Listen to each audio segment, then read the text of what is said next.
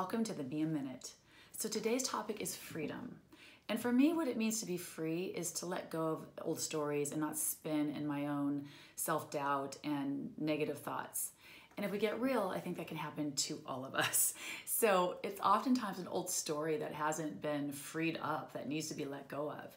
So I'm going to ask you today, is there an old story that keeps popping back in and popping back in? And how can you look at it from a different angle and see your part? Because we cannot change anyone else, can't, but we can change ourselves in how we navigate through some of these old wounds and old stories that just are really longing for our attention and longing for us to own and see what we need to see so that we come home. So that freedom means we come back home and be at peace with ourselves, right? To let go of the bondage of separation and being caught up in everybody else's stuff and business and bring it back and do the work necessary to go back into the world and feel that union, that connection. And that's how we change. That's how we shift ourselves. And honestly, I think that's how we shift the energy of this planet. So I hope you enjoyed this and it helps you come home and remember to find that peace within. Thanks.